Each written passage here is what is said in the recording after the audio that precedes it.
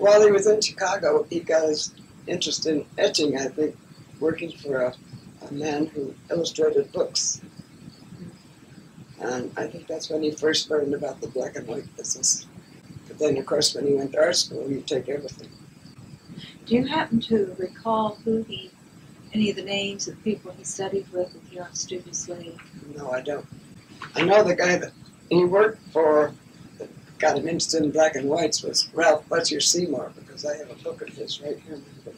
He went, as I say, he went there at Art Students League in New York, and then he got for which he had a scholarship. And then I guess somehow or other he earned enough money to get himself to Europe to study for a year.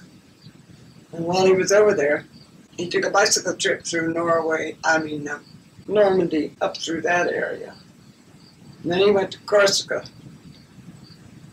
And then he went up to Sweden. So how much studying he got done, I don't know. But It sounds like he had a good time. he had a good time. And I do have some etchings that he made over there, which were printed in Paris. So he was starting to do etchings quite. Yeah. And then when he came back, I think he came back in 29, I think it was. It's before he and I were married. And he took the stuff he'd been doing in Europe into a dealer in New York City and asked if they would sell his prints for him.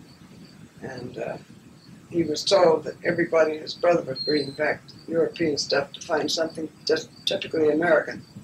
And then they would be interested, and that's how come he got started on marines. And he was invited off on several cruises. You know, when they take the Eagle, Eagle, off on the summer cruises for the cadets. He got to go along as artist on board or whatever you want to say. How did he work all of his marine etchings? Would he kind of work from memory, or would he? No, he had hundreds of sketches, hundreds of them. And then he'd come home and work from those.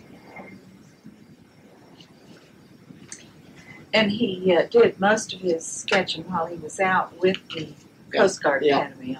Well, any place there were boats, he'd be.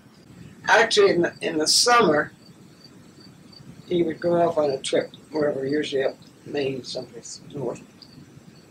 And he would come home with a bunch of sketches and do watercolors, which a lot of them eventually turned into etchings.